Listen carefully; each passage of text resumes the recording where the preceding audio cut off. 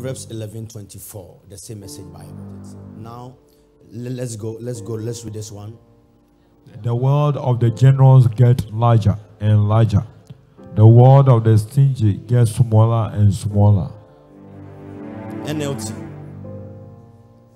Let's go. Give freely and become more wealthy. Be stingy and lose everything. It says one person gives freely and they become wealthy. This particular test doesn't make sense. Tell somebody it doesn't make sense. It doesn't make sense. Give me some autos of water for illustration. This test doesn't make sense, but it is a spiritual test. Check this. It says the one who gives freely. So he has this. So he has this.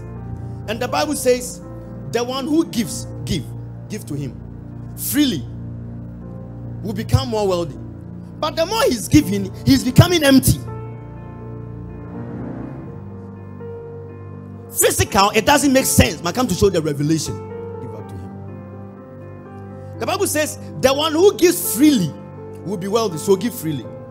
Because he gave freely, his hands are opened. So I am God. I'll be giving him more. So the more he's giving, then I am giving him more.